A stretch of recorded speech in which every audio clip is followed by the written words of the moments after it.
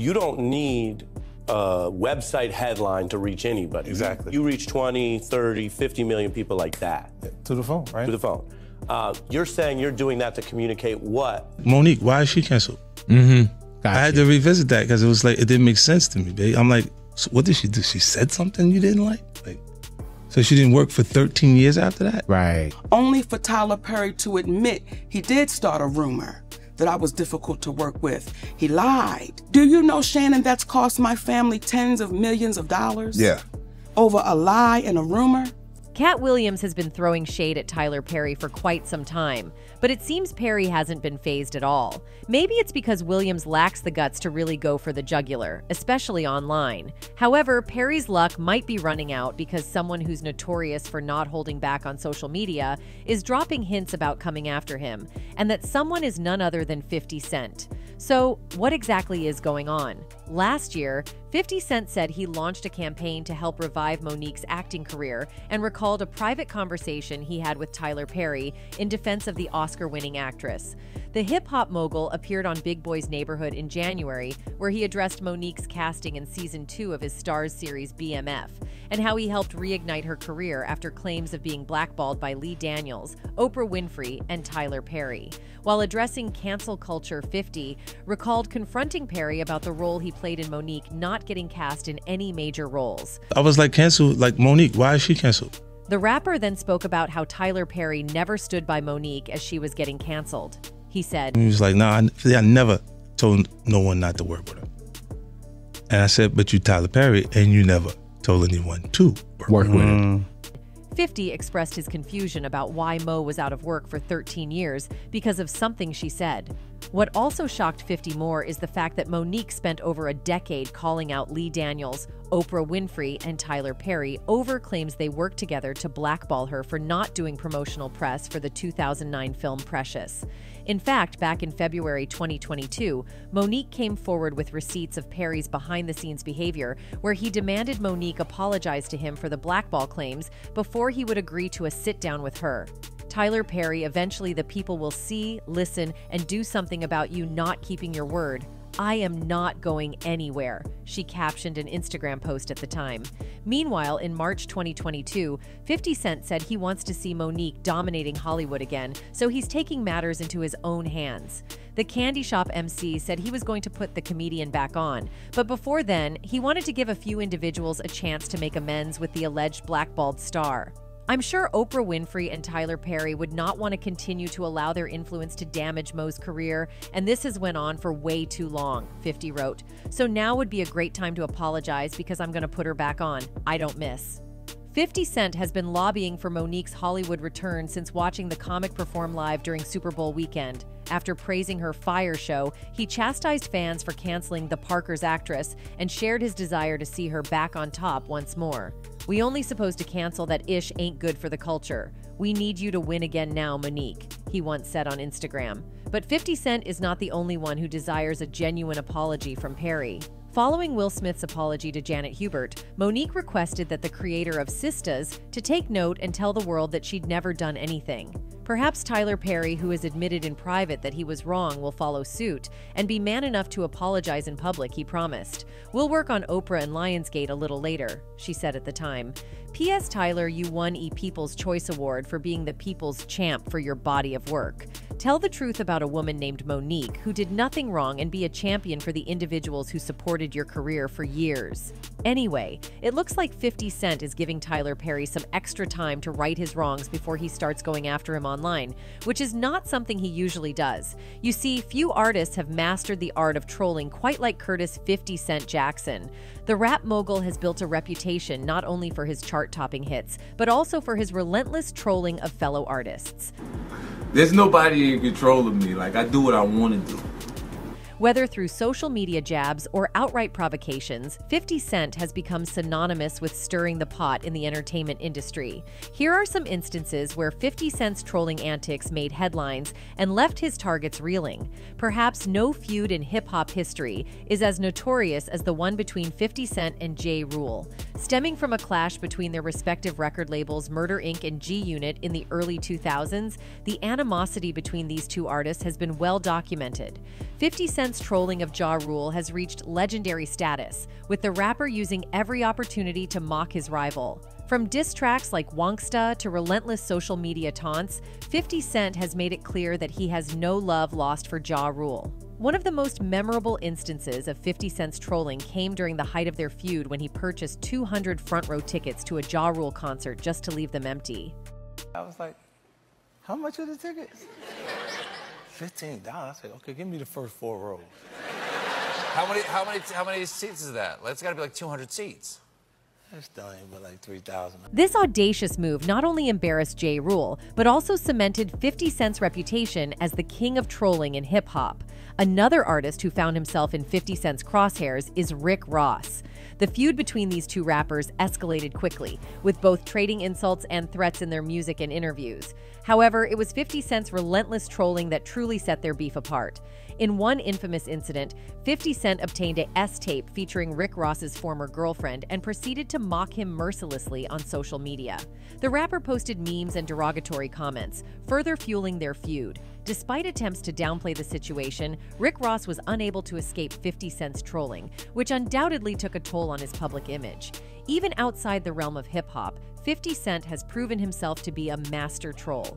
One of his most high-profile targets outside of the music industry is boxing legend Floyd Mayweather. The two former friends turned bitter enemies, with 50 Cent launching a barrage of attacks on Mayweather through social media and public appearances. From questioning Mayweather's reading abilities to mocking his wealth and lifestyle, 50 Cent pulled no punches in his trolling of the boxing champion. Their feud played out in public for years, with both men engaging in a war of words that captivated fans and the media alike. While their relationship may have soured, 50 Cent's trolling of Mayweather remains etched in the annals of pop culture history. Then we have Kanye West.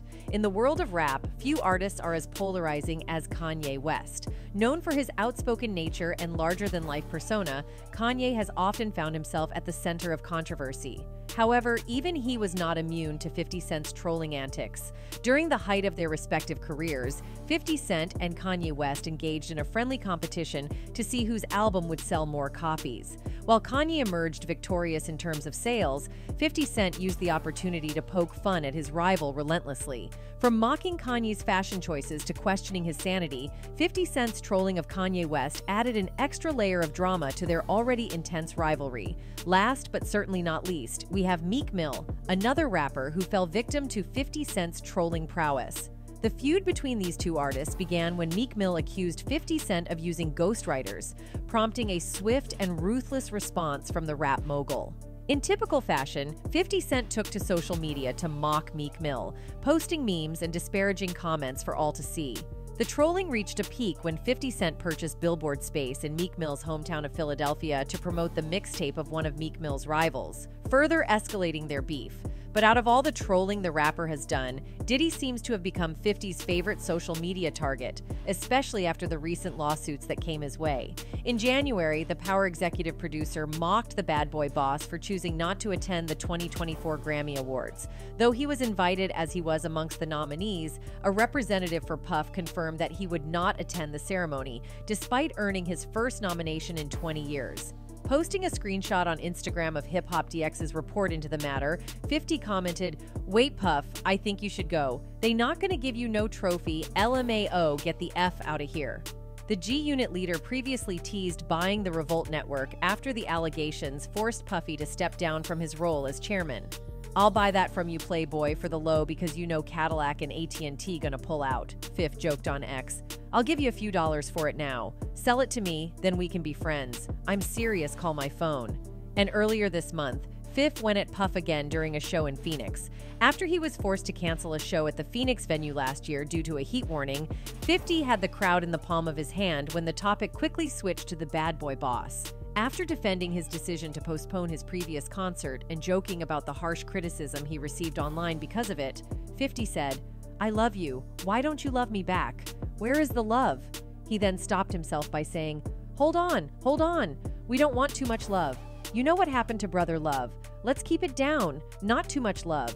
In any case, when he is not trolling every artist online, 50 Cent is busy building an empire that might one day take over other empires like Tyler Perry Studios. 50 has gone full mogul mode.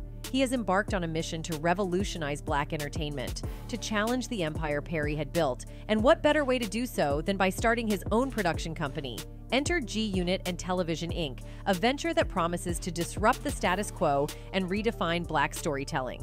But let's not kid ourselves. When Fifth started his company, he knew he was entering the lion's den. How could he compete with the behemoth that was Tyler Perry Studios, with its decades of experience and its catalog of iconic films and TV shows? Well, 50 Cent had a trick up his sleeve, and it came in the form of a 985,000 square foot studio he acquired for his future film and television endeavors.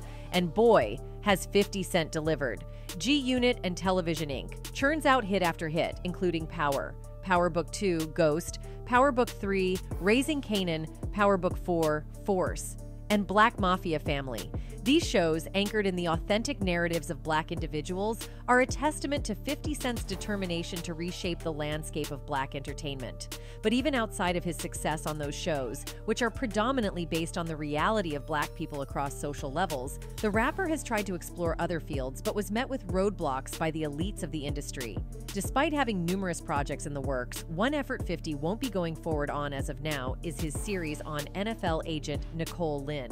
Lynn represents several stars, including Philadelphia Eagles quarterback Jalen Hurts, who recently netted a deal worth nearly $255 million. In a rant on Twitter after news of that deal broke, 50 slammed Stars for passing up on his show. Nicole Lynn is no joke. I told Stars they didn't listen. They paid for development, then had a change of heart. Now you know I'm gonna sell this show in no time. GLG Greenlight Gang Bullseye I don't miss. 50 Cent wrote in the post's caption. What's more, fueled by his mission to dethrone Perry from his throne of influence, 50 Cent has also inked deals left and right. WeTV came into the picture, partnering with the rap mogul to launch the investigative series Hip Hop Homicides. This show promised to delve into the dark underbelly of the hip-hop world, unearthing the shocking deaths of rising celebrity stars. But wait, there's more! 50 Cent isn't content with just television domination. He set his sights on the silver screen too. A partnership with Lucid Media led to an unscripted crime series set to debut on Peacock. And as if that weren't enough, 50 Cent and his mentor Eminem are cooking up a TV adaptation of the semi-autobiographical film 8 Mile. This man is on a roll, and no one could deny his forceful presence in the industry. However, 50 Cent's ambitions extend beyond traditional formats. He is set to produce an animated Black superhero film series titled Trill League in collaboration with Lionsgate Television. This move solidified his position as a multifaceted influencer determined to reshape not just the way stories were told, but also the very stories themselves. In any case, only time will tell if the rapper will manage to overtake Tyler Perry once and for all. Anyway, that's it for this video, folks. Bye.